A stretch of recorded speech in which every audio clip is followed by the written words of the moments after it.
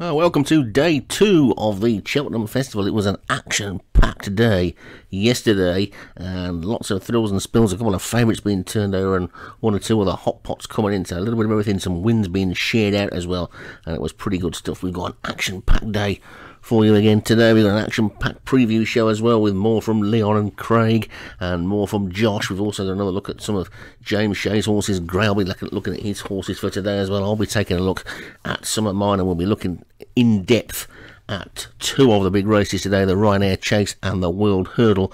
But first of all today, Stu's going to take you through the races that he will be commentating on. Well, after a cracking day's racing yesterday, the 12 races shared between 7 different trainers.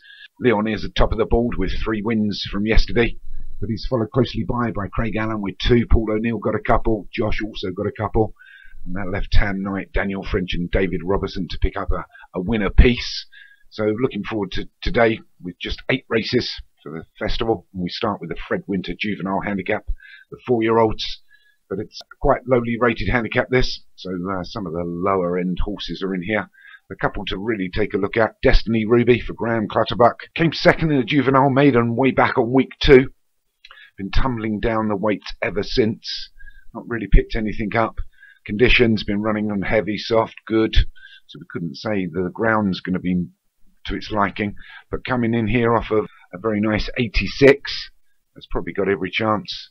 The stable said it's its banker, so good luck with that one, Graham. There's a couple of others in here I quite like the look of. Tyrian Sunshine, but James Shea is going to go off of top weight, but came second over the finished Juvenile Hurdle Group 1 event back in week 7. So coming in here off of 108, one off 90 way back in week 5 in the handicap hurdle. I think Tyrian Sunrise has got every chance in this one, and I don't think the top weight is going to interfere too much. Then just the last one is Montparnasse Redwood, and I've really picked this one. The fact that Martin Lidham's won it the last 2 seasons, this event comes in here with Montparnasse Redwood. Been running quite well. Obviously won last week off of 70, just a novice's handicap hurdle. Gone up £20. Still might have a little bit in hand. You'd have to go right back to week 2 to see him, where he came 4th in a juvenile hurdle, really for any form. But as the form horse of the day, winning last time out, just over slightly further, but he'll certainly have a shout in this race. That moves me on to the JLT Golden Miller Novices Group 1 Chase. And we got some really top horses in here. Volcanic Eruption, the Machine for Joshua Sutherland. Action Air for Tam King, whose form's dropped off a little bit of late in the last couple of races. And Go to Town for Leon van Rensburg has won its last 2. Going to go again, but Volcanic Eruption's obviously the multiple G1 winner in here. Has got every chance. Won last week at the Scilly Isles. Go back to week 6, won there. Week 2, 3 and 4 also won, so he's got all the form really coming into this. Though, been beaten a couple of times. Creaking Peak Inn for David Robertson. Won a handicap chase last time out. Been there or thereabouts. Never really done a great, but one of those David Robertson horses that could be anything.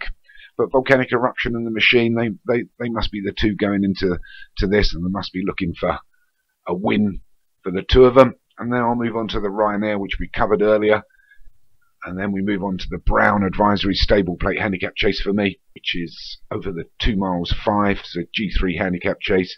Not a great deal of form in here with a lot of people. I think the only one that really stands out, I think Teasel Scores, a winner last time for David Robertson. Actually won a Hunter's Chase last week. Been running in Hunter Chases, finally got the win. Steps up here into a Group 3 handicap chase. Well, they came 8th back in the Mackerson on week 4. Just have a sneaky feeling that the weight might well be good for Teasel Scores, coming in here for 111. You've got Alex Cherry's Rear Corona's going to be the top weight, rated 126, and his nearest is Moorland Overseer, another David Robertson horse, off for 122. So good luck to everyone in that.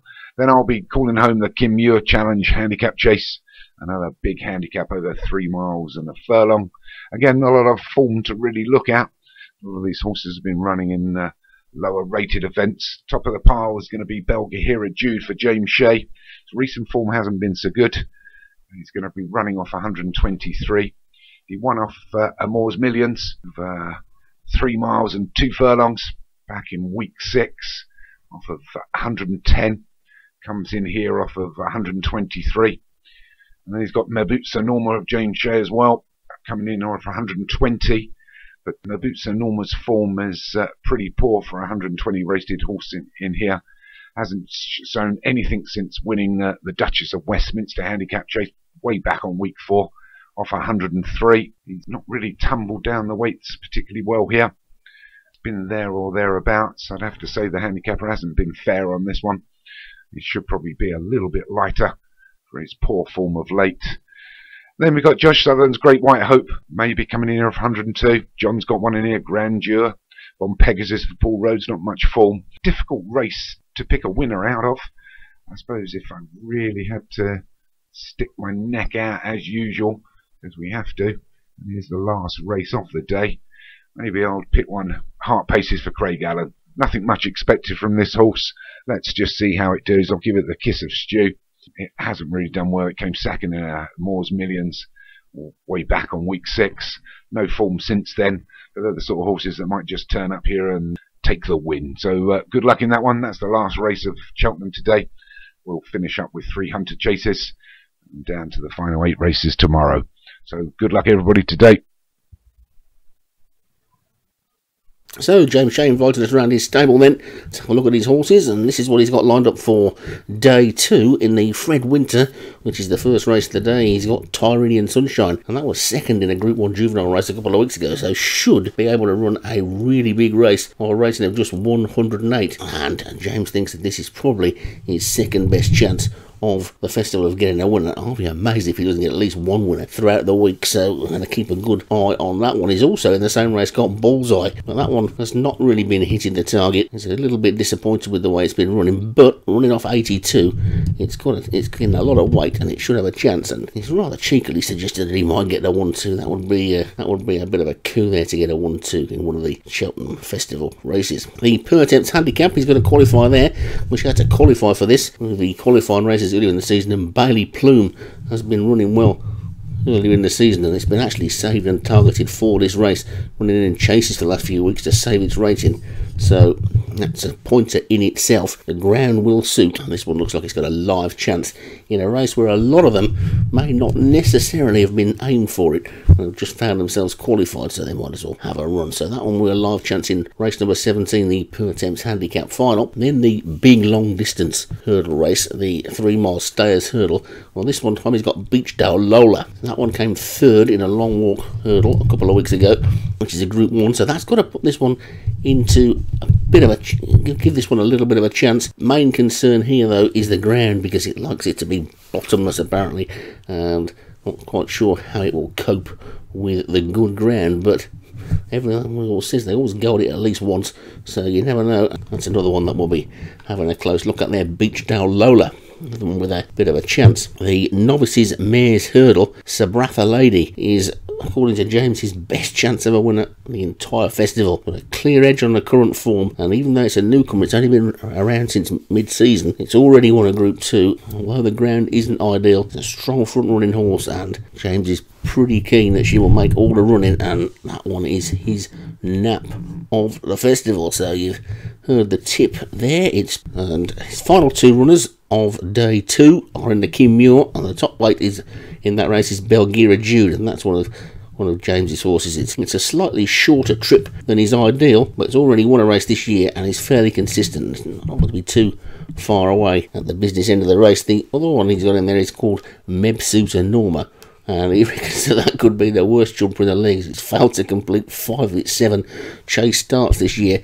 However, it won one of the others when managing to get round, so a chance if it somehow manages to stand up. And it's not beyond the realms of possibility, because we've seen plenty of horses come to the Cheltenham Festival with dodgy jumping records and somehow managed to just get it all right on the day. So it doesn't appear as though any of his horses on day 2 are completely forlorn hopes, so we'll watch them carefully and hopefully he'll have a good day. So, day 2, the first big race on day 2 is the Ryanair Chase, 2 mile 5 furlongs. We've got another couple of hot pots for both Josh and Leon in this. What do you fancy, Great? Well, I'm going to go for a different horse altogether. I'm going to go for Darren Thompson's Insa. Is it Braber? Oh, yeah, Second one down. Try again, Great. Go on. It's funny. I go for a yes. I think it's Ainsa Barbara is what I should be calling it, but I'm not commentating on this. This is going to be one of yours, Stu, so what are you going to call it? I will call it Ainsa Barbara. There you go. It's come up a few times before. It's hard. I wish sometimes the guys would post and say, no, mate, it's supposed to sound like this. That would be really helpful. Because obviously some of them you just think... And obviously it's hard, because obviously you see the word, and sometimes, I'm not saying we're all dyslexic, but sometimes you see it and you'll drop a letter.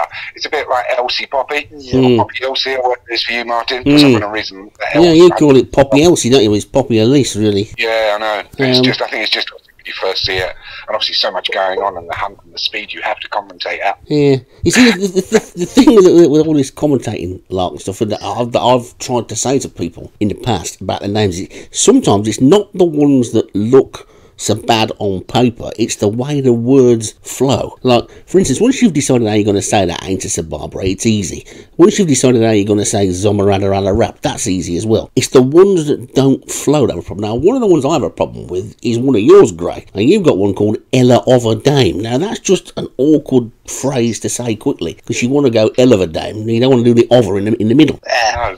Grey's horse, the one that go. You don't know how many do's to do you? How many I do.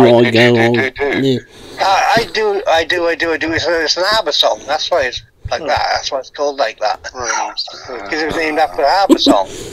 Yeah, I know. I hope that's running. What song of ABBA? I do. That's what it's called. I do. Okay, was it a hit? It wasn't a big hit, but I like the song, so you know. It was a big enough hit for somebody to have heard of it, Steve. I've heard of it. Oh. Yeah, no, I didn't know if it was just one of those non-TB side songs on something good like Money, Money, Money or something like that. But that's okay, sorry. Well, they probably wrote that on the same day because they were like having a thing when they couldn't think up many words, so they just did I do, followed by money, money, money, followed by voulez-vous.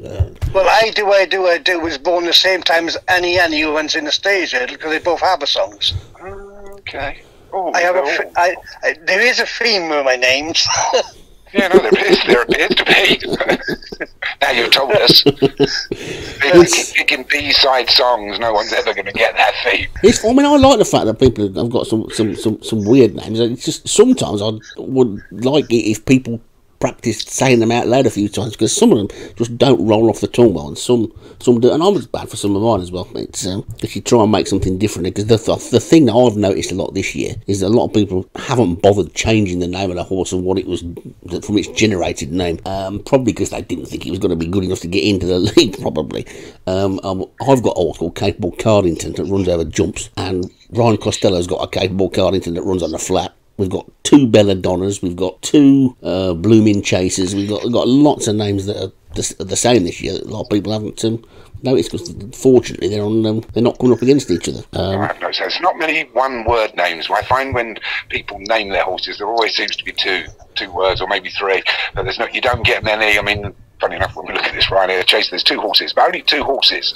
The rest of you don't get one name. That's because they're not just called Apollo. They're not just called Freeman. The game doesn't generate one name horses automatically. So if they're not changing it, it's always going to have 2 or 3 words. Okay. Which is something that... I think even if people write their own names, they tend to also go more than just that one word. Yeah, well, a lot of people pick things that they like, don't they? I mean, Kevin Minahan's got a load of references to old comedy programmes. Lots of people use songs and films, and Paul Rose used to have his fetish with newsreaders and lady police women. I'm sure he still has that fetish. He probably does. He's just keeping quiet about it these days. And some people just like to have really, I mean, some of Leon's names are pretty interesting. Darren Thompson's are always a mouthful as well. But it always has a bit of a Spanish flavour, old DT. It does make it interesting there. But sometimes it's not the ones that look hard to say that are the problem. It's the ones that They don't just flow. It's like Derek Hinton's got one called Fiddler's Woman's. That's too many. If it was Fiddler's Woman, it would flow better than Fiddler's Woman's. It sounds silly, but when you're saying it 25 times in 3 minutes, it doesn't help the flow of things, if you know what I mean. But I'm probably just talking like a musician, I suppose, aren't I? And they said, well, he went quiet there. Well, that's because we were ready to talk. No, aconitum-like. Now that's a tricky one. Thank you, Gray. Yeah, because that's supposed to be the word aconitum. Surely it's aconitum, isn't it? I didn't name that one. I just left. I didn't think it'd be a good also. You see, I think that's aconitum, isn't it? Not aconitum. That's right. I go aconitum-like. Aconitum, yeah. You see, that flows better. Oh, see, aconitum-like. Okay, I'll still get it wrong. Yeah. Now, what's the other one you got? Skittler. I like that horse. Linford Skittler. Linford Skittler. Yeah, good. No, I named that one. Yeah. Mm. Yeah, no, that's a good name. Was that named after? I used to be Skittles years ago when I was younger. What, like Champion? Champion. Yeah, like Champion of Skittles, like. Well, I wasn't very good at it, but you know. Oh, okay. So you weren't a champion. I didn't know if you were like. No, I played Skittles for a local club, like, you know. Is there such a thing as a club for Skittles? Yeah. Really? Yeah. You see, there's two or three. What do you use? Wooden balls? Wooden, Okay. Are you talking about the wooden ball variety or the ones where you throw cheeses? Oh, the balls are not wooden. No. Okay. Is it not just bowling? It was on a Skittle alley. I want a Skittle alley. You see, the version that we've got, where I am, which I used to play, you northerners. It's inside, and it's got a big table, and you throw cheeses at some pegs, and you play it in the pub. Don't be saying this out to people like Doug. You do. You throw plastic cheeses or wax cheeses at little peg things. You play in the pub. I was in a league team once. I got transferred for major amounts of money because I was so good. Get away! No, it's true. I'll post you a photograph. But anyway, getting back. Have tellies. You have tellies. Yeah, we do. But it's a pub game. It's like pool and darts and Skittles. Okay. There's not many places left where they do it. They still do it in Northamptonshire, a bit of Warwickshire, maybe a little bit into the north, maybe. But it's a thing around here mostly. People turn up in the days when the pubs were open, and they go in the pub and they see one and they go, "Oh, what's that?" And you teach them how to play it, and it's good. Okay. So anyway, the Ryanair chase then. So we've decided that who's got Ain't a Barbary. That's for Gray. That's mine. Yes, that's Gray's. I'm gonna go for the same one. Okay. Well, what about you, Stu? Well, I like that horse as well. I mean, he's a bit unfortunate, though unseating last time out. I'm not sure if that was the only time it hadn't finished, looking back through it. Yeah, no, I mean, because it's only been quite successful since the turn. It's only that 1-2-1's about the best first, second and first it's had all season. So, no, maybe we'll look somewhere else. I mean, I've not, funny enough, I've kind of done too many 2 Mile 5 commentaries because I don't know footprints and I don't know matching goidy. That's what I'll call it. I haven't come across those horses, nor have I ever commentated on Floats Like a Summerfly, which is a really cool name. But no, let's get back to what we're supposed to be doing. Okay, now I'm just going to throw one in here in the nick of time for Josh Sutherland, one with the Boris thing. That will be where Floats Like a Summerfly will run off, and in the nick of time, we'll get there in the nick of time. Right, okay. Well, I've got to be excruciatingly boring because I've commentated on Floats Like a Summerfly a lot, and it's a pretty good horse. And every time it's been beaten, it's been unlucky. So I think that'll win. Matching Goidy is the big danger, which isn't too much of a clever thing to say, but Leon reckons that's been running over too short a trip most of the time, and the extra little bit will do it good. But that Floats Like a Summerfly comes back when it's challenged, so I think that it's going to be another Josh and Leon battle up the hill, and I think that Josh is just going to win it this time. And that leads us in perfectly to the second part of the interview that I've done with Joshua Sutherland. Right, second day of Cheltenham Festival, and the second part of the interview with champion trainer Joshua Sutherland. How are you doing today? Yeah, very well. Nice to be back. That's good. So before we go into day 2's racing, then there was a really interesting conversation yesterday about how you progressed through the ranks to be the champion and everything. What was going through your head when everybody was sort of saying, right, we can't wait for SO7 to start, and you suddenly got to a level where you're at the top of the tree in 6, and you know all that effort and work that you've done is now going to be worthless, and you've got to start again? What did you think about that? I think, oh bugger, I think was the opening thought. I kind of knew it was coming. I accept the game had to move on, and there was always going to be a new version. It was a little bit frustrating, But then in some respects, I think for the benefit of the league, it needed to happen. I think as nice as it was to be at the top, as nice as it was to, clean up races and sort of go into things going, well, as long as it stands up, I'm going to win that. And when I started to pick up flat wins as well, and having gone from the point where I didn't win and couldn't get close to winning and the frustration that comes with that, I kind of did understand the game needed to reset. But yeah, it was a lot of work down the Swanee. And I think I had some early phase tantrums. In fact, when I started 7, I didn't like it at all. I didn't like the interface. I didn't like the things that had changed. There were sort of subtle changes, particularly manual training bits that were a little bit different that just became a frustration. And I didn't really start it in anger until the first set of exhibitions when it was league horses own. I think that was when in prep for them, I'd probably squizzed for about 10 or 15 seasons. Yeah, I was going to get onto that in a minute, because I think it's probably fair to say you were the sort of most vocally anti-SO7 at the beginning, weren't you? Because you just didn't like it at all, did you? It was sort of... I didn't like it one bit, no. I didn't mind the league mode, and I didn't mind the removal of the bars. I think it's probably a combination of, yes, walked away from something that I'd worked quite hard to get to. But there were bits on the interface I don't like. There's still something today. They have that. I don't even know if you have it on auto training, but there's a little eye button on the end of the horse file that allows you to look at information. That's it, yeah. In 6, that used to be like a tooltip hover that you could just hover the cursor over and basically see that horse information. And all I used to do is with a roller mouse, when they're all fully fit, I just used to roll down and look for things like breathing issues. And because that doesn't always show, so you might have a horse with a breathing issue and you could look at it 6 times, but you only see the breathing issue indicator once.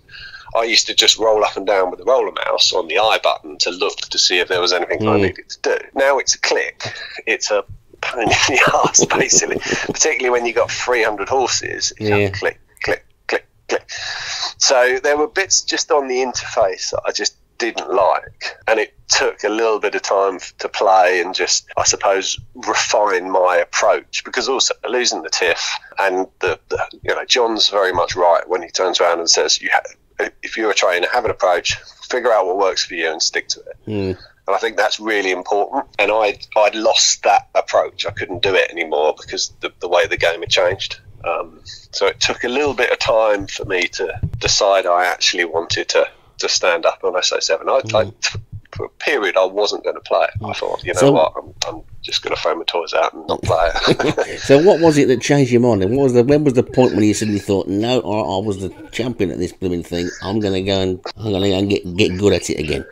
I think when they announced the league-only exhibitions, I thought, you know what, I'm going to just get some horses ready for that, just so I have an idea of where I am or where I can get to. And I think I probably had about, 15, 20 seasons in my hunt game by then, and less on my flat game. And my flat horses, I think, were annihilated, but my hunt horses did okay. I think I had a couple of seconds and thirds, and I actually think I may have won one of the latter races, actually, with a horse that ended up in the league team. So that gave me enough to go, you know what, actually, with a little bit of time and impetus, I can probably crack this. So it was probably those exhibitions that I went from not playing it, not really that interested and not that infused to put the work in, plus having a small baby at the time changes priorities a little bit.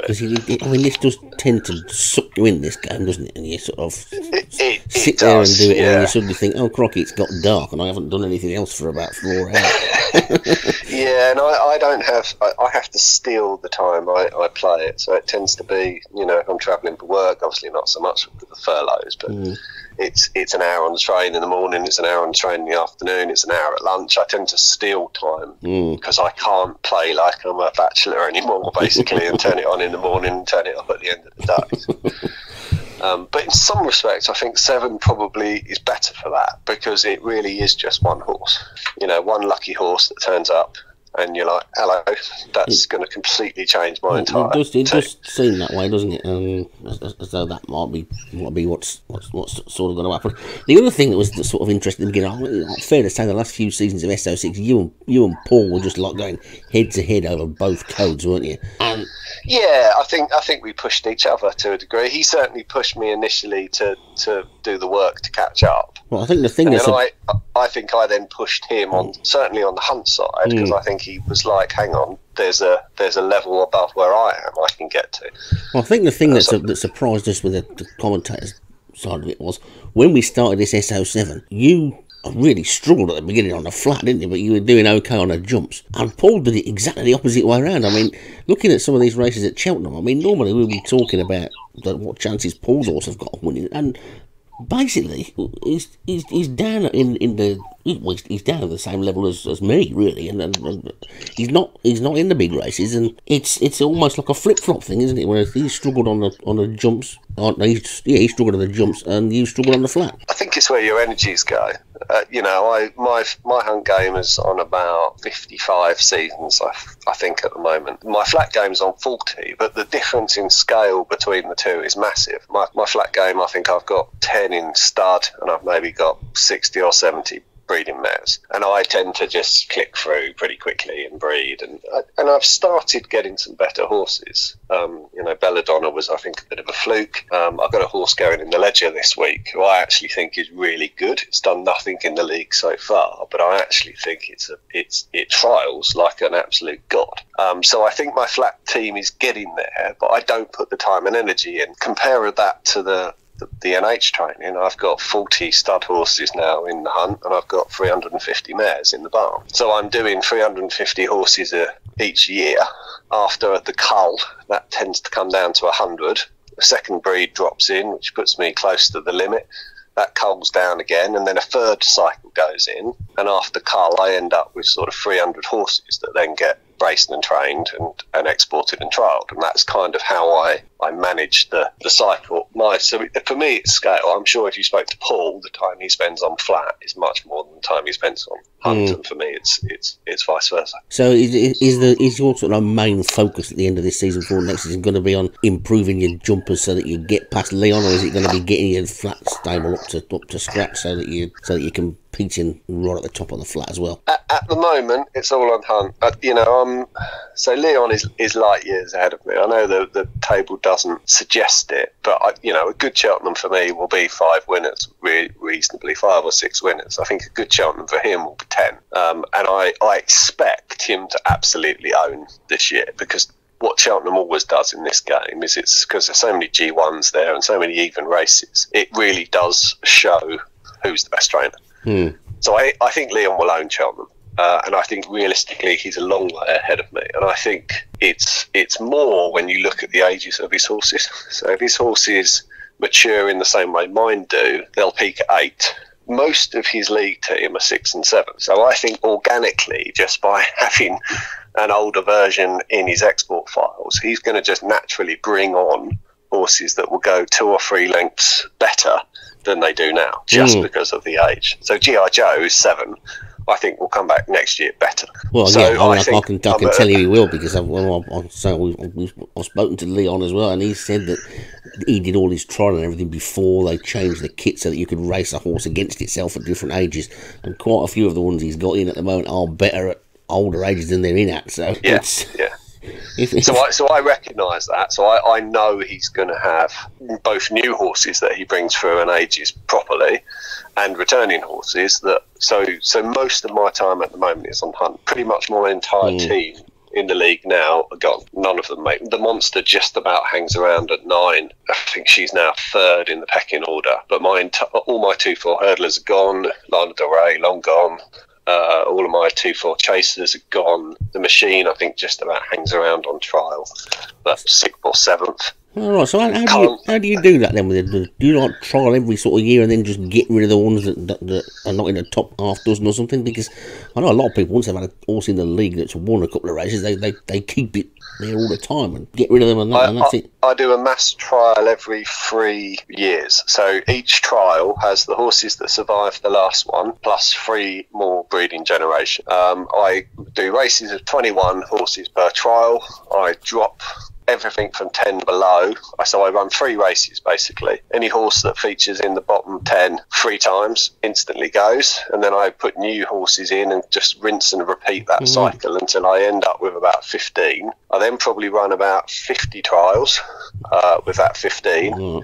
And they get a score. So they get an X on a piece of paper if they win it, and they get a little line if they come second or third. Right. And then I just build up who the horses are. I then go and look at the export bin. I get rid of anything that's not on the trial sheets anymore, and then I repeat that process in the breeding for the most part. There's some horses, mares I tend to keep, but the colts, if they fall off the trial sheets, they fall out of the breeding barn. Oh, okay, so you don't get sentimentally attached to them and can keep them and just because they won a few races in the league then? Not in the slightest, no. So, I mean, Float's Like a Summer Fly actually is an example who's still in the breeding barn, but he hasn't bred with a horse for probably 2 or 3 years because he doesn't stay on the trial sheets anymore. So he spends most of his time in the field. I only keep him if I want to do an out-and-out front runner. Right. Because he can be a front runner breed. So if I want to, but I'm sort of breeding away from front runners at the moment. I didn't do it deliberately; it just happened organically. But I found now that I'm breeding more, I'm getting horses that run differently, which I want. I don't really want a whole barn full of front runners.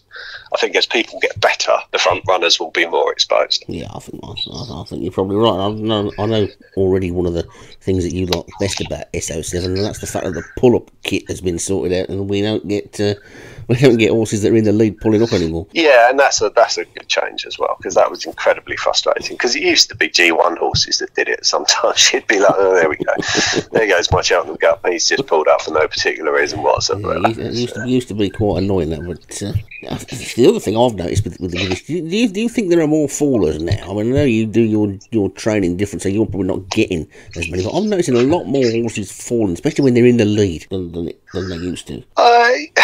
Yeah, maybe. I don't know whether he's offset the pull-ups with a fall-up thing, or whether it is that training has become more important. I mean, I haven't noticed it. I don't think I've had a lot of fallers. I've had a few horses that have gone a couple of times, but some of my team haven't fallen at all. And I do wonder if that is because I can manually train jumping, unlike everybody else. But I don't think I've noticed a massive increase in falls. Yeah, I dare say it depends how you sort of watch the races, if you only watch the ones that you're in or whatever. But we've certainly noticed it as commentators that there do seem to be more crashing, unexpected falls this season, which is good because it makes it more exciting, unless it happens to be one of yours that's falling, of course, and then it's not quite so exciting. Tend to not bother. Yeah, it does. The science in it would be interesting. Whether I think there might be something in this small build thing that Leon talks to. I mean, John Morgan's the example for that, isn't he? Because I mean, he normally does really well on jumping, but most of his horses just keep falling over. Yeah, and from what he says, he's small build and auto training, so that maybe there is something in that. I mean, I'm at the moment trying to build a large build string. I'm kind of probably 2 or 3 generations in it. I found some random large build horse in stud who happened to be crap, and I'm slowly and painstakingly trying to improve that to get a large build national horse. Is my plan. Can I find a large build national horse and of course name it Party Politics? So so this is I'm trying to test that theory as to whether build actually does make a difference, particularly around chasers. But pretty much all of my horses, all those 300 odd mares and the stud, nearly all of them average build. I think it probably does make a difference, because if you look in the look at the legends, there's a thing in it's a legends editor where you can actually go in and you can make your own legend. You can't use them in the league, but you can actually see how the legend horses are made up, and it gives you a bit of an idea of some things that you can be looking at.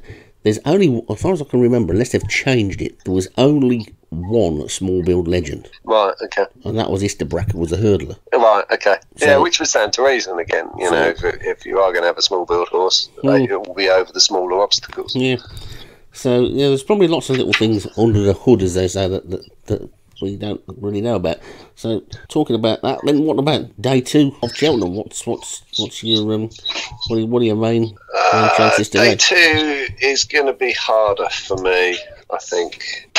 JLT is probably one option. I think I've got a decent shout with the machine in the Golden Miller. He hasn't run as I had expected so far. I think he won his, so he was an upload horse. He won his first race and he's come second since. But he's run in a style that I don't recognise from trial. But I think I've got a decent chance in the JLT. He'll be there or thereabouts. I think Ryanair is probably my best chance on the day. I think either Floats Like a Summerfly or Magin Godi for Leon will be the 2 to watch. I'd like to see In the Nick of Time do well, because actually on trial form, that's my best horse.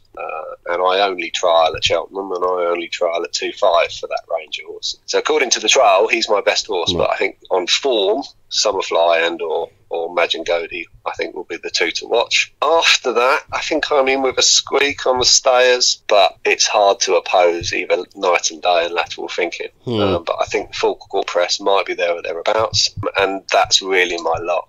I don't have any particularly high hopes in the Troll House, and I don't have particularly high hopes in the King Muir. The other 2 I've got runners in. So the Ryanair for me is probably the best shout, and the JLT is probably my second best option, I think, on that day. Okay, well, hopefully you'll have a good day, and we'll see how they go later on. Welcome back to day 2 for the Pontypool Racing Stable Tour. Race 13 is a Fred Winter Juvenile Handicap Hurdle. I have Destiny Ruby in this race. I think he's got a good chance. It's been a bit disappointing of late. He ran last week in the Imperial Cup. Went out to its death, a 4-year-old, back into his age group. Will have a good chance, a good each way chance at least. Race 14, the bumper, I go Ackerman like in this, but I'm not very. I don't think you'll actually win, although I think there's a place up for grabs in that one. Race 15, the Novices Chase, the JTL Golden Miller. I don't have one in that race. Good luck to the guys that do. 16, the Potemps Network Handicap Panel. Original Sunny and Flaky Dovecot. If it's level weights, Original Sunny would definitely beat my second strip, but at the weights, Flaky Dovecot got to have a good each way chance. I'm expecting a good one from both of those horses. The Ryanair, I have 2 chases in it, Bobby Excel and Belmore Store, who's now steps down from 3 to 2 miles 5. Belmore Store will probably make the run in. Bobby Excel finished it, but this is such a good race. Just hope one will get in the first 3. The Sunbet Stayers Hurdle, race 18. Honey, still a maiden, but you know she's 140. She's not back numbers. It's just that this 3-mile hurdle class is just a bit too far for her really. And if she gets placed, that'd be a good one. Race 19, the Bells Anniversary Stable Handicap Chase. I don't have a money in that one. 20 is the Trail House, again no money in that one. And 21, the last one on day 2, the Kim Muir. I have Amazing Yourself, a novice into handicap company. Jumping's a bit iffy, but it's not that good a horse. I think he's given too much to the bottom lot, and I expect one of the outsiders and one of the low weights to win that one. So day 2 not looking very good for us. I'll hopefully may grab a Potemps Network and maybe the Fred Winter for Pontypool Racing. World Hurdle or the Stayers Hurdle, whatever we want to call it. I don't think we better call it the Sunbet Stayers Hurdle, because most people don't like the sun anymore for obvious reasons. What, the thing shining up in the sky? No, the Uncle Rupert. the newspaper that's not sold in Liverpool anymore. Is it not? No. I must look at No, I'll have it in Liverpool. You can't buy a copy of the Sun in Liverpool anywhere. I never knew that. after what they did about Hillsborough and all that sort of stuff. And this week I think they stooped to the lowest ever, didn't they, by giving the front page headlines to congratulating somebody for beating his girlfriend up. So still get 3 million people buy that every day. Can you believe it? Probably says a lot more about the 3 million people that buy it than it does about the paper. But anyway, I think we've had enough controversial statements for one day, haven't we? So, right, Stas Hurdle. We'll just keep that one in there. You don't want to say things like that about people like that, Stu. She might put a spell on you because she knows all them wizards. Don't put that in either. No, I don't put that in. No, I've met her. She's lovely. There you go. Well, and how did you manage to meet her? Don't worry, I'll edit this to make it sound presentable. But how did you manage to meet her? Did you enter a competition saying, if I had Harry Potter's cloak, I would? No, like I said, the business I had in Edinburgh, it was we supplied catering staff. So obviously, I used to go to a lot of big events up in Edinburgh and everything. And because obviously what you do, I would turn up and count staff, make sure they're properly dressed, all that kind of stuff. And because you get to know the hotels and Murrayfield and all that kind of stuff. She just happened to be coming in at the same time I was there with the chief guy and just got introduced to her and everything. And now the minute, and it was early days, it would have only been after the first or second move. I'm not even sure if the first movie had come out at that time, so we're talking quite a long time ago. Okay. In Edinburgh, she was a bit like, everybody was like, oh my God, she's a god and everything.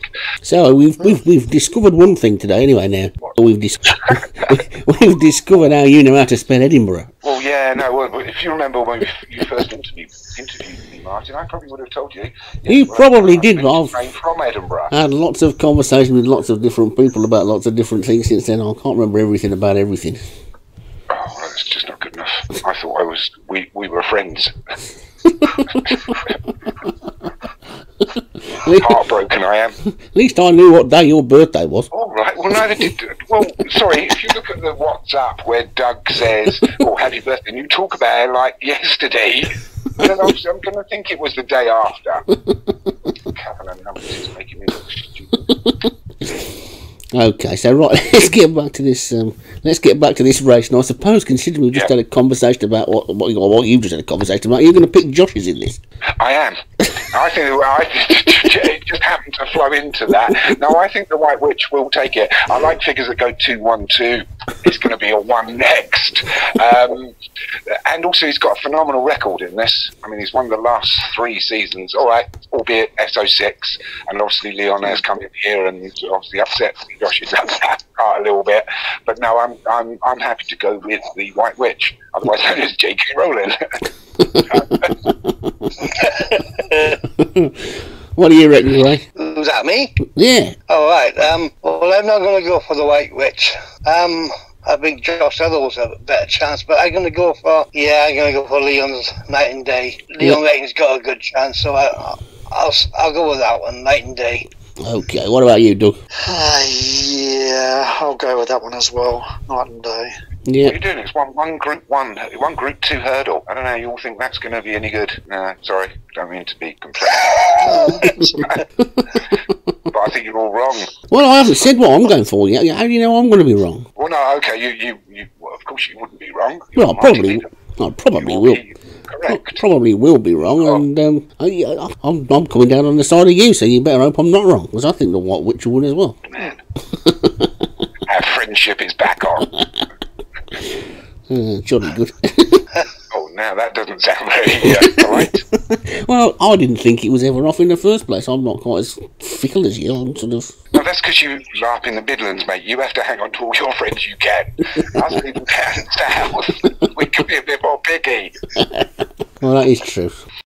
Okay, day 2 of Cheltenham then, and I've got Craig and Leon with me again for their chances for today. So I'll start with you this time, Craig. What have you got on day 2 that you like the look of? Not so many races today. I like mine in the Ryanair. I've had some good luck in the past in the Ryanair, and I like my Zamaranda.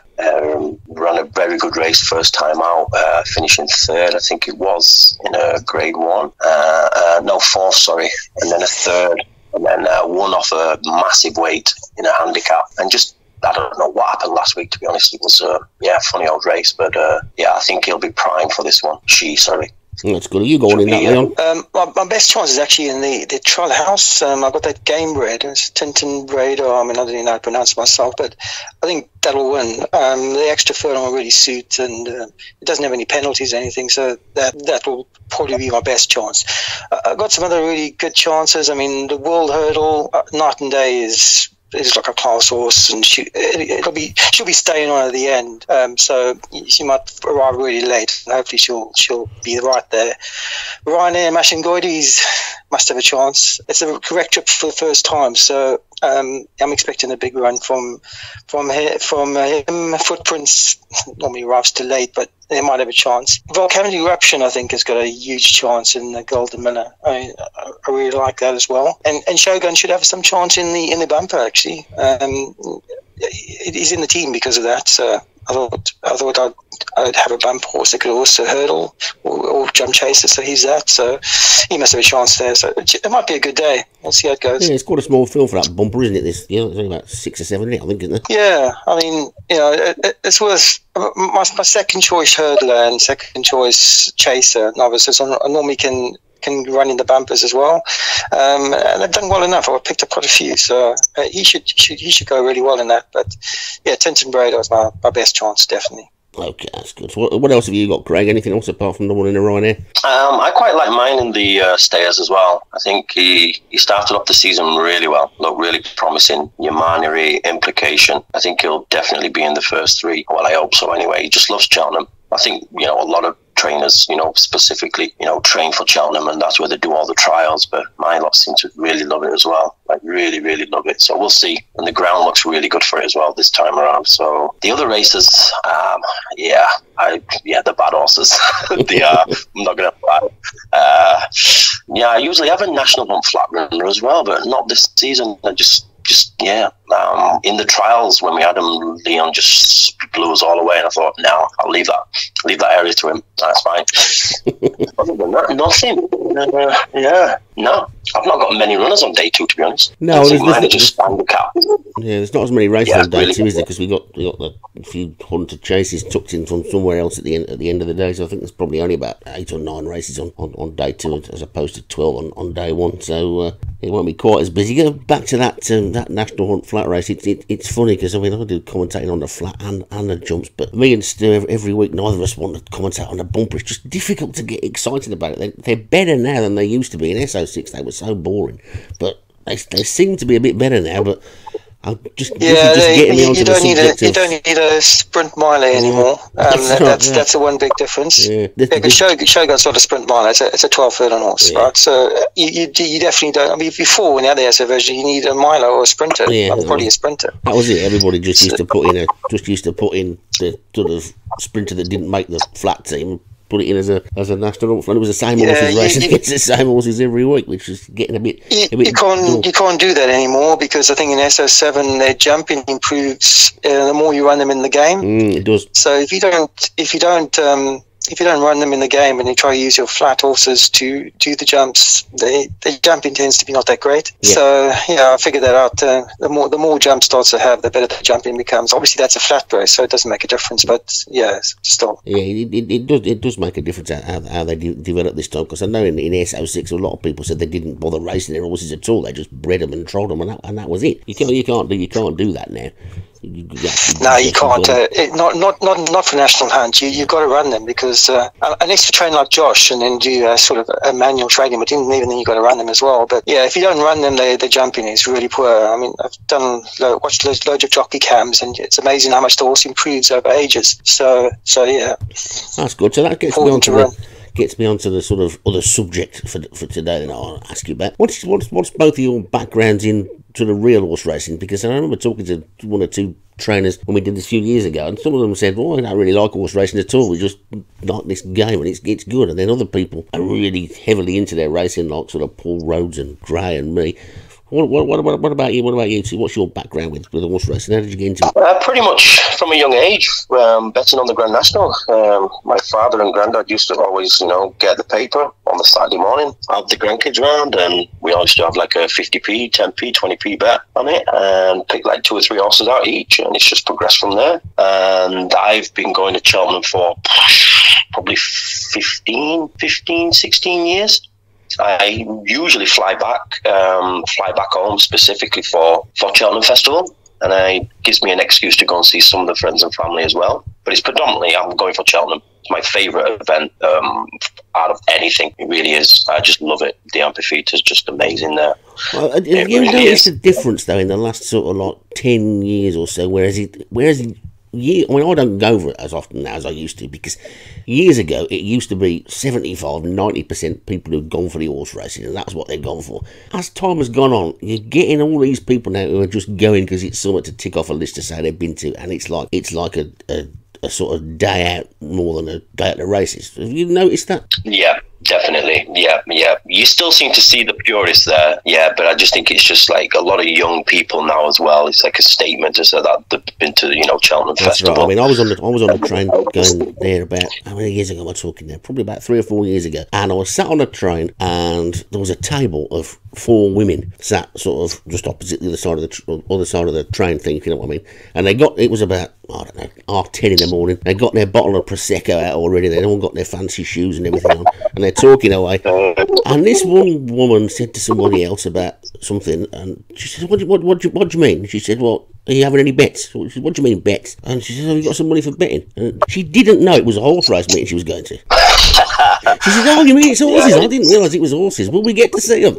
And I thought, they're actually on the train on the way there, and they don't realise they're going to horse racing. And that's sadly what it's become, really, a lot of the time. It's just sad, I think, that a lot of people that want to go can't go because they can't get in, or they can't get a decent pitch because it's taken up by people that don't really want to be there. I love the new setup they've done over the past few years. How they've basically modernised it, so it's a lot more free flowing, but it just gets so cramped. Gold Cup Day is just insane. I've never seen crowds like it. Just seem like sardines, pretty much. Yeah, really that's what puts me off. I'm not a fan of big crowds. So I prefer to go to races when there's not that many people. No, that's right. I mean, I always say to people, if you want to get into racing and find out what it's really like, don't go on a Saturday. And don't go to these big meetings. Go to the little sort of meetings. Again, I tell you a story. I got a mate. That's more my thing. Yeah. So I prefer to go when there's that many people at the races. That's what I enjoy more. Yeah, I got a mate years ago. He said to me, "I want to go to horse racing. Never been horse racing." And I said, "Okay." And he was like a boisterous Welsh chap. You probably know about them, Leon, living where you do. And he wanted to really find out all about it. So we're on the train. We're only going to Warwick, and we're on the train to go to Warwick. It's only going to take about 25 minutes to get in. I've got him a racing post, and I'm teaching him how to do the form and telling him what's what. And he's like picking up. He's going, well, "What's going to win that?" And I go, No, you pick it and you decide what you think, and then I'll tell you if you're getting it about right. And by the time we get to the third race, he's an expert and he knows exactly what's what. And we're standing around a paddock, and I said to him, I'm just going to nip off to the toilet. I'll be back in a minute. I'll see you back here. Now, he's one of these people that always has to talk to everybody.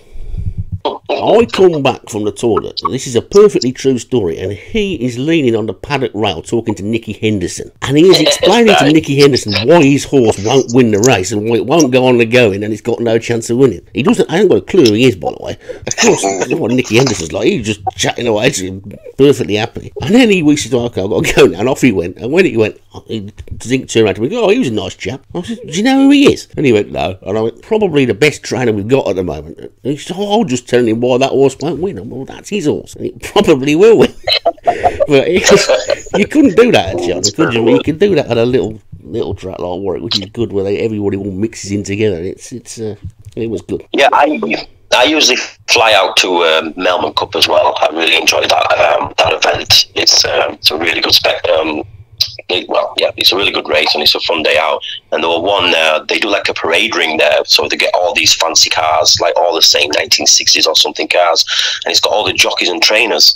And I think it was 3 years ago I managed to speak to Willie Mullins, He had two Richie Rich horses running. I forgot the names now, and he is a really nice bloke. Really, really is. Like, he just took time out to have like a couple of minutes chat with me, and I got a good photo with him as well. It was, yeah, I'm quite happy with that because he's my favourite jumps trainer. Yeah, he's awesome. He's good. What about you, Leon? And how did you get into racing? Was that back in South Africa? I've been in racing since I was about 7 or 8 years old, actually. Yeah. My dad got me into racing, so yeah. So I've been in this for a long time.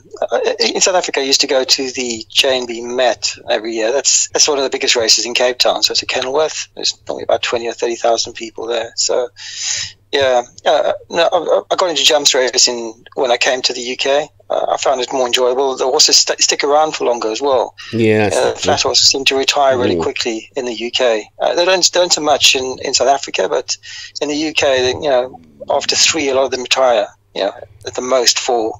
There's a few exceptions, but in National Hunt, at least they carry on for a long time. Yeah. So when you're both playing the game, then do you sort of use your knowledge of real racing and go what I call like the proper routes? Like if you've got a horse that you think might win the Guineas, do you run it in the Craven, and do you sort of like run? You sort of if you got a horse in a Derby, do you stick it in one of the Derby trials? Do you do it sort of like that realistically?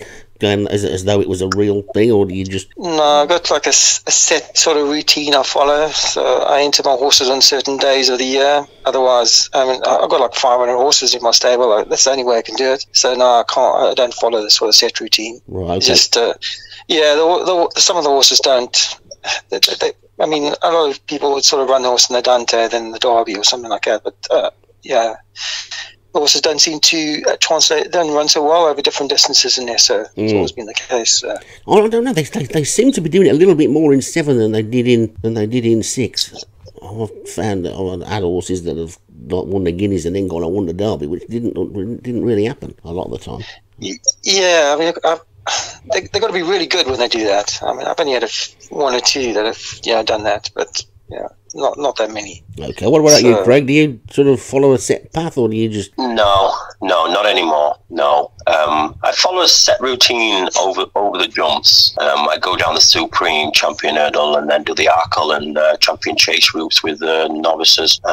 Yeah, but not on the fly anymore, no. Okay, so we expect to see you to bring lots of the national horses back then for more than one season when we move on? Yeah, I'll have a few come back. G.I. Joe's coming back, I think, definitely. Lateral thinking, maybe. I have a few. Yeah, I think it's good when we do that. If we could find a way to sort of encourage more people to bring more horses back, I think it's good the way it builds up over time. I'd like to see something come and win the Triumph Hurdle this year and then go and win the Champion Hurdle next year. I mean, I've done that, actually. Have you? I've won... Yeah, it was called, I can't remember now, Paradiso or something. I did that. I won the Triumph and then I came back and I won the Champion Hurdle with it. Oh. So, yeah, I've done it before. Rough Weather unfortunately, they're not that good at 5. Otherwise, I'd bring Rough Weather back because it's really good at 6 and 7. But they tend not to be really good at 5 in SO7. There's, really, I mean, mine aren't anyway.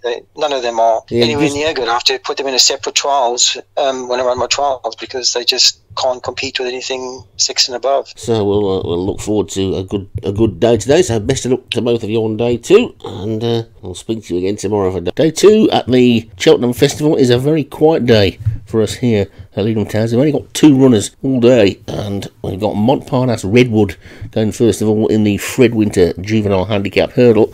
And Montparnasse Redwood won well last week, so we're quite hopeful that we might get a decent run from that one, and we're even more hopeful for the fact that the weights have worked out quite nicely for us here. We're rated 90 and the top one is rated 108, so we're getting 28 from the top weight, aren't we? So we're only running off pretty much bottom weight and not going to give too much weight away, and it doesn't look like too spectacular a field either. We've also got a really good record in this race because we've won it for the last 2 seasons, which is something I didn't realise when I put the entries in, to be honest. So Lady Lilith took it for us last season off bottom weight, and the season before that Saint Domingo did exactly the same thing, so we'll be hoping that Montparnasse Redwood can make it 3 out of 3. Our second runner of the day is in the Kim Muir Challenge Handicap Cup Chase, which is a 0 to 140 handicap. Pity it wasn't a little bit of a lower grade handicap, but to be fair, the top rated horse is only 1, 2, 3, so it's not that bad. And we've got Plainly Dangerous in this, which is rated 91, so again, it's going to be running off pretty much bottom weight. It was one that we put in as an outside chance to be a Gold Cup horse, we thought, but it's really been disappointing, to be honest, and hasn't ever looked like doing a great deal. It managed to finish third in the HLB handicap over 3 miles a couple of weeks ago and was running on quite nicely at the end. It was disappointing in the Roland Merrick the week before that. It ran reasonably well in the Betfred listed chase to finish 5th. Its best run though of the season so far has probably been in the Munster National back in week 3. It finished 2nd over 3 miles and was staying on at the end, so it's not a forlorn hope that we can get into the money with this one. So we've only got 2 runners, as I said, on day 2, but both have got reasonable each way chances, so we've got to be pretty optimistic about that. 3 more races still to look at then on day 2 of the Cheltenham Festival, and the first one of those is the Champion Bumper, the National Hunt Flat Race. A very small field for this season, although quite a few of the top trainers are represented. Looking at the form for these, it's difficult to figure out what you think might sort of win. Leon seems to really fancy his Shogun, and that one is an obvious one to choose, but Casimirs for Darren Thompson has also won twice out of the last 4, and She's Electric for Derek Hinton, when it came into the stable, was really good. Tiger Moth as well was really good early on in the season, so it's just a case of which ones have improved and which ones are showing the best sort of form. It's very easy to be led and swayed towards the Leon van Rensburg horse Shogun, and it's a bit of a surprise to see no Joshua Sutherland horse in this. You can't rule out Paul Rhodes though in these national and flat races, but Tiger Moth has been disappointed. He's looking quite dominant early on in the season. Will She's Electric come back to form? Will Casimirs run up to form as well? That one's certainly the best over hurdles. It's a wide open race, but I think if I was forced to go for one, I'd probably be tempted to go for Casimirs, as that one looked like it could have had a chance in one of the hurdle races, and Darren must have sent it to this race for some reason. The Pertemps Network Final Handicap Hurdle is race 16, and this race you needed to qualify through one of the qualifying races earlier on in the season, so that's why there's a small field, because not quite so many people have qualified, and obviously some of the qualifiers may have decided not to take part in the race. The top rated horse is Cal Martel Lily for David Robertson, and David Robertson's always to be feared at Cheltenham. John Morgan has also got one in this, which is probably a little bit of a surprise, as we're not known for his handicappers, but Kersil has got a decent, he's running off a decent sort of mark, and he wouldn't count that one out. Looking down the list, Haddad for Vinnie Gerard could be interested. Vinnie, in his first season as a jump trainer, has had lots of success on the flat over the years. He'll be trying to convert that form into jumps form. Western Junction for Darren Thompson is a previous winner as well, and Paul Rhodes down into the handicaps this season, not really fine with the big boys over jumps yet, but I'm sure he'll be back up there next season. Always going to look out for one of his in a handicap, but I'm just going to fall down on the side of Monte Cassino for Paul Fisk, who quite often seems to be there or thereabouts, but doesn't quite go through with it, and today might just be his day. The final race that we need to look at is a Mares Novices Hurdle. It's the Trollhouse Stud Mares Novices Hurdle, and we've already heard that James Shea particularly fancies his Sabratha Lady in this. That one does look to have some particularly good form, but also the Big Easy for Joshua Sutherland. He's not necessarily written that one off, and Leon van Rensburg seems to think that Tintern Breda is probably the best game-bred horse he's ever had. Throw into the mix there, you've got Yes Hollywood for Derek Hinton, which is a winner 2 races ago, and those 4 look to be the 4 to focus on, with Solanches and Solomade Fiction for Thomas Rogers and Bill Lilly for Ryan Costello not quite looking up to the grade. It's difficult to know what to come down on the side of here, but Tintern Breda has run particularly well, but James Shea seemed particularly keen on Sabratha Lady, and I'll be selecting that one to try and slip the field. So that's the rest of the races then for day 2. Oh, once again, our roving reporter Stu is braving the elements, and he's out on the course early morning with the horses and all the people around, checking up on the going and the weather and giving us a report right from the course. Well, here I am down on the course today after a fantastic day's racing yesterday. No less than 7 different winners for the 12 races of Day 1 Festival. big round of applause for Paul O'Neill, picking up 2 of the festival winners. New trainer, having a cracking first day. Well, as I said yesterday, the ground's dried out. We can officially say it's good ground today. The weather's good again. There's a slight breeze coming in from the north. Sun's shining again this morning. There's plenty of horses here out on the gallops. There is a possible chance of some showers later in the day, but they think the wind may well pick up and move those clouds off. There might be some rain this evening, which may affect the ground here, but it's pretty dry. The forecast again tomorrow is sunshine. So as we see a few horses coming towards us here off the gallops, I can see the very impressive Ainsa Sabrabre, Darren Thompson, looking very fit. Big horse this. Goes in the Ryanair, has a great chance. Another couple coming towards me now. I can see front by the middle of Tam Kings. Lovely looking horse build. I mean, Tam winning one yesterday will be well impressed with a very small national hunt stable this year. And the other one I can see now coming just towards me is Starbet Mona. She's having a little bit of a moan as she winds away. And that also goes in the Ryanair chase a little bit later. So good luck to everybody today, and I'll hand you back to the studio.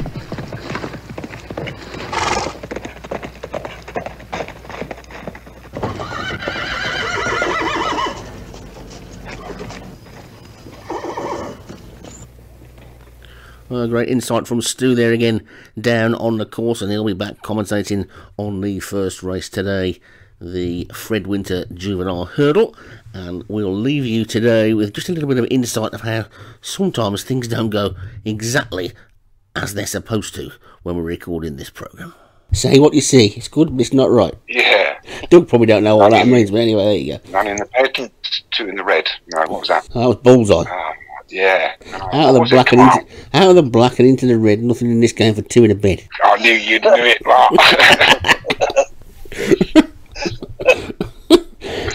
That's a brilliant game show, Doug, that we had in England, which was based on darts and very poor general knowledge. And basically, some bloke was a dart player, and some bloke was supposed to be clever.